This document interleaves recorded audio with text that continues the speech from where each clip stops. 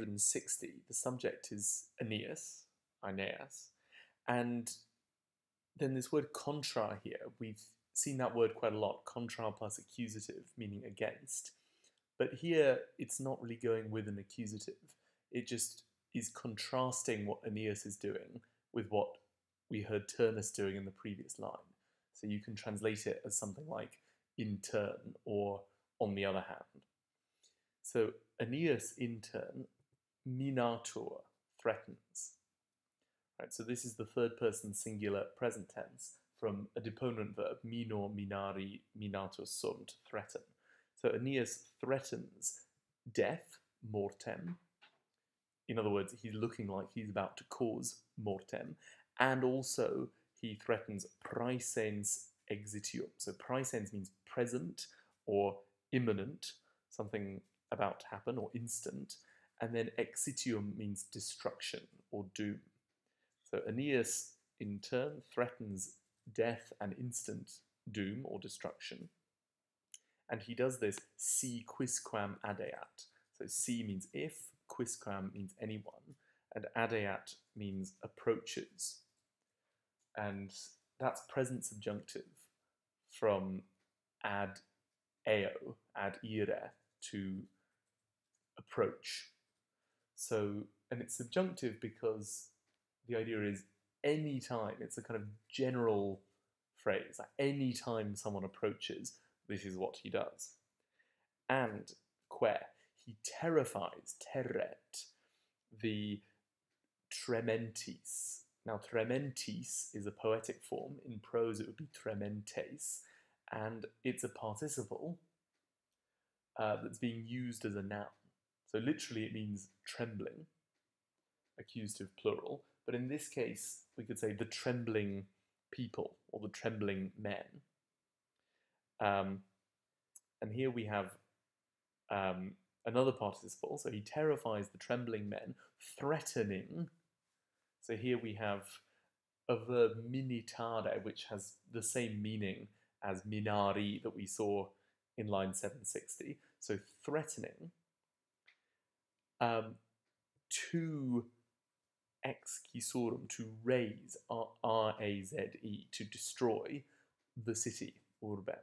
So excisorum, this is an example of Virgil being very concise with his language. So technically this should be threatening, minitans, that he, say, would raise excisorum esse, the city, urbem, because this is an indirect statement, so it's accusative and infinitive. But what Virgil's done is he's removed the accusative, say, and he's also removed the esse, he's removed half of the infinitive as well. So threatening to raise the city, not raise in the sense of lift up, R-A-I-S-E, but raise in the sense of destroy, R-A-Z-E. So threatening to raise the city, and, that's et, he presses on, instat, wounded, saucius. So you could say something like, although he is wounded, but the Latin again is very concise. Virgil just says, wounded, he presses on. And then in the next line, in 763, the main verb is explent. Now, expleo, explere means to fill up. It's a verb that you could use of filling up a bottle or a jug or something like that. So literally, they fill up 5 circles, quinque orbis. And again, this is a poetic form. In prose, it would be orbes. So literally, they fill up 5 circles. In other words, in their running, they run they run 5 complete circles.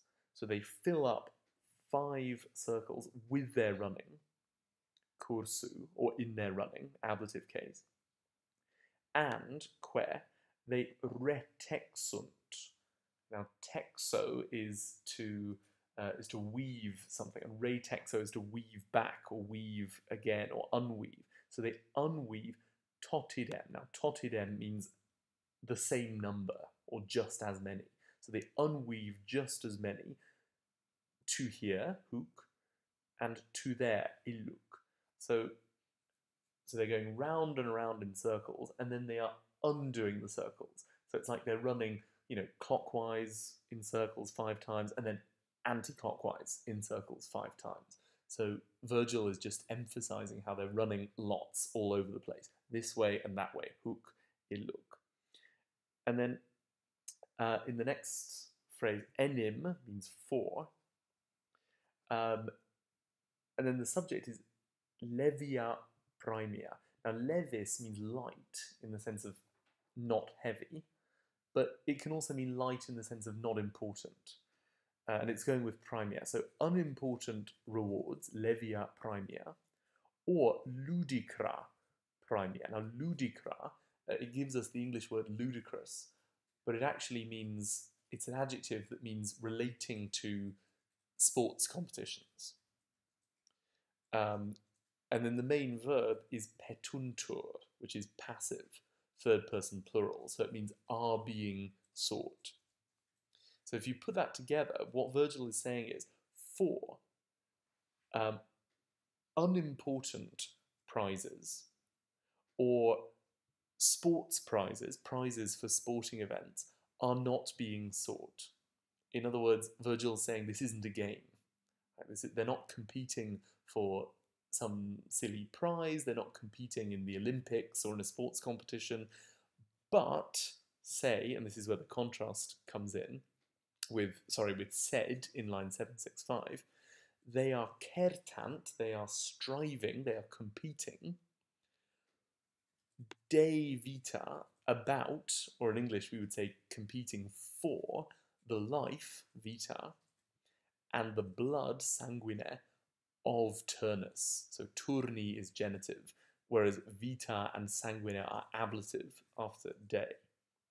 So in other words, the prize in this competition, this race, is not a trivial prize. It's not a laurel wreath at the Olympic Games or something. The prize is whether Turnus lives or dies. That's the point that Virgil's making there. And then in line 766, the narrative moves on a bit. Forte. So forte means by chance. It just so happened that. So you can tell from that word that Virgil is moving the narrative on. So by chance, an oleaster. Now oleaster means a wild olive tree. So an oleaster, which is described as sacer fauno, which means sacred to Faunus. So sacer, sacred, Faunus is dative singular, meaning to Faunus, who is a god. So by chance, a wild olive tree sacred to Faunus with bitter leaves. So amaris is bitter, and foliis means leaves.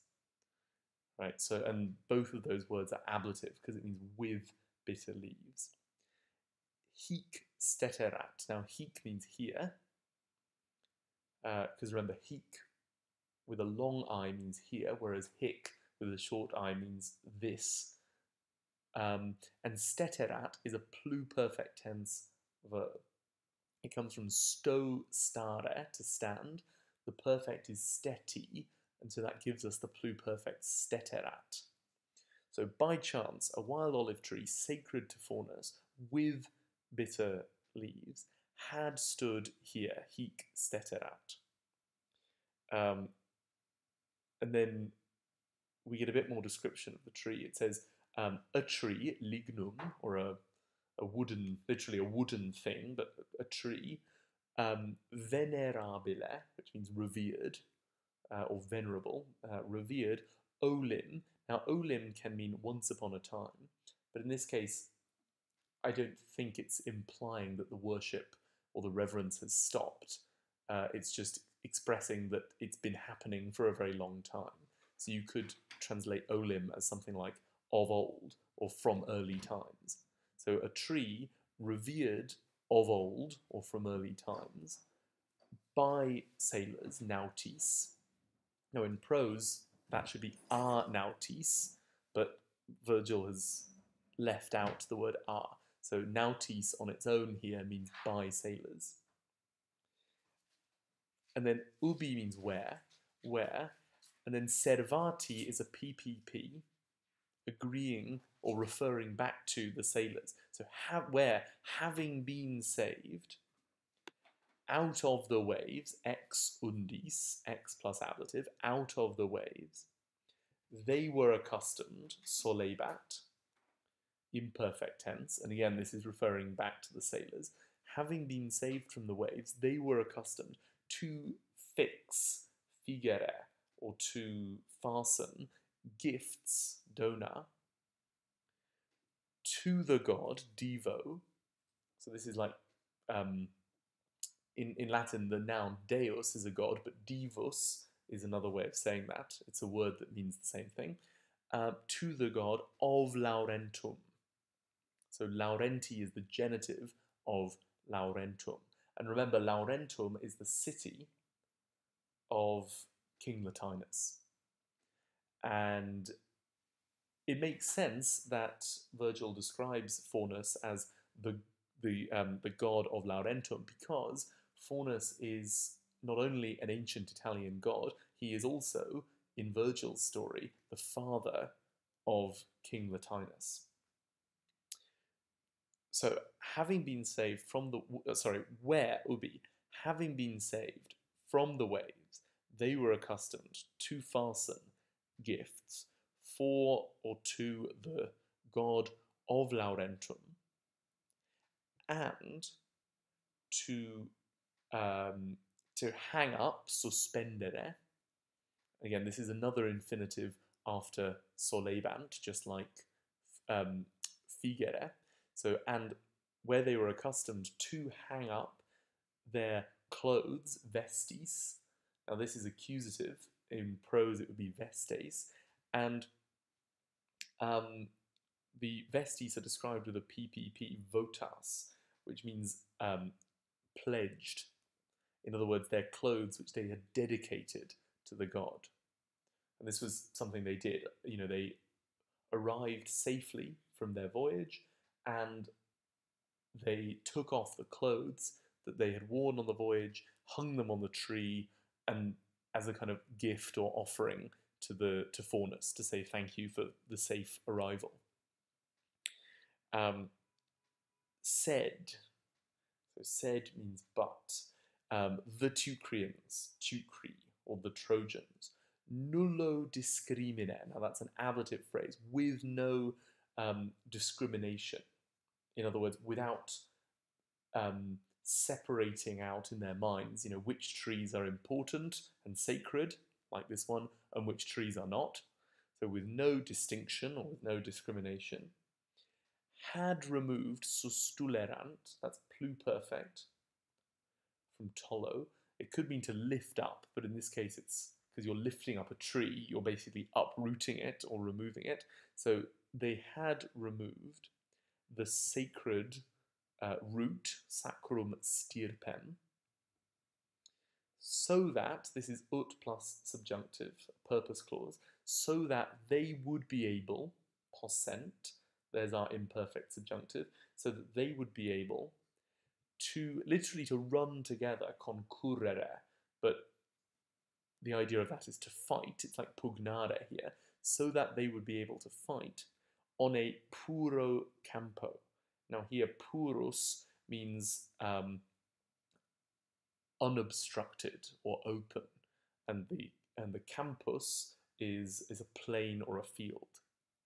So that phrase means so that they would be able to fight on an open plain or an unobstructed plain or field. And then hic again means here. So here, the spear, hasta, of Aeneas, Aeneai, genitive case, was standing, stabat, or you could say was sticking. In other words, it was stuck in the roots of this wild olive tree. And then hook means to here. So to here, it's impetus, it's force, it's impetus in English. Had brought it, de tulerat, this is the pluperfect tense of de ferro, which really has the same sort of meaning as normal ferro here. So to here, its force had brought it, So illam means it, referring back to the hasta, the spear. That's why it's feminine. So to here, its force had carried it, and, that's et, was holding it, tenebat, was holding it, fixed, fixam, or was holding it fast, was holding it so that it was stuck. And again, this is feminine, referring back to the spear, fixed in the lenta radice. So lenta here means resistant or tough, and radice is a root. And this phrase is ablative, lenta radice, because it's a kind of ablative of instrument. Like the force was holding it fixed with the tough root. Or you could just imagine that Virgil has missed out the word in here. So in lenta radice, in the resistant root, or in the tough root, something like that.